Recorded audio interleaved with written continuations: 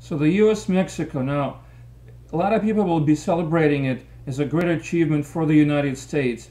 And it's a pretty good result indeed, because now it's a point and now it's much easier to qualify for the World Cup. But Juan Carlos Osorio is a conservative coach for Mexico. And what he did is to give America a helping hand. He was so afraid of conceding a goal on a set piece, as was the case in the previous Mexican-USA contest.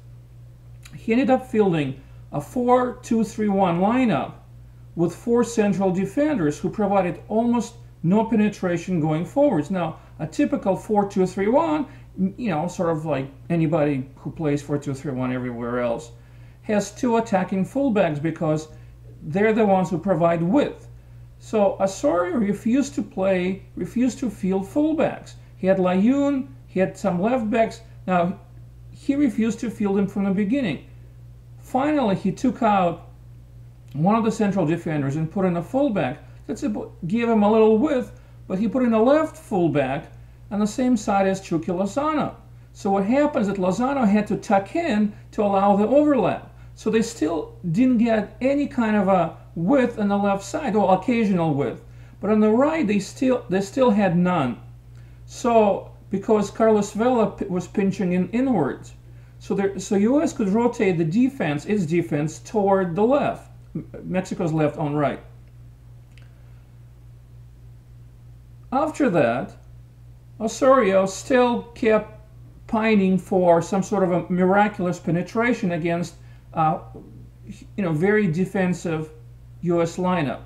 And so instead of putting in a second striker in the penalty box like Jimenez, he kept putting in more midfielders. But it didn't really help much, even if he moved Lozano from left to right, because they didn't move the ball fast enough and they couldn't cross the ball. Now you see some of the crosses, and they had no one in the box. So they had 3 central defenders marking no one.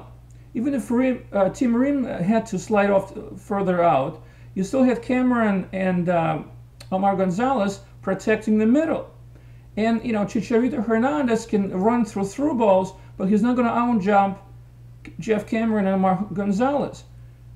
He didn't put in a second central striker.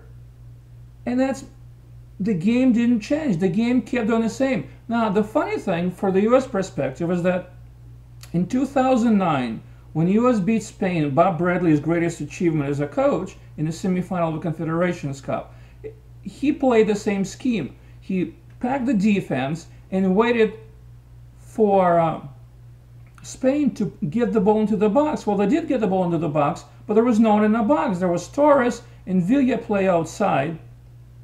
So no one got in to through balls. No one got into high balls. And you think some coaches would have seen that match and would have adjusted accordingly. They haven't. Juan Carlos Osorio chickened out, put in an ultra-defensive lineup at home. He got a point. Now, Mexico's going to qualify. They're in first place. But he gave a point to the U.S. at a point he probably could have, he could have gotten 2 more. And that's how it is.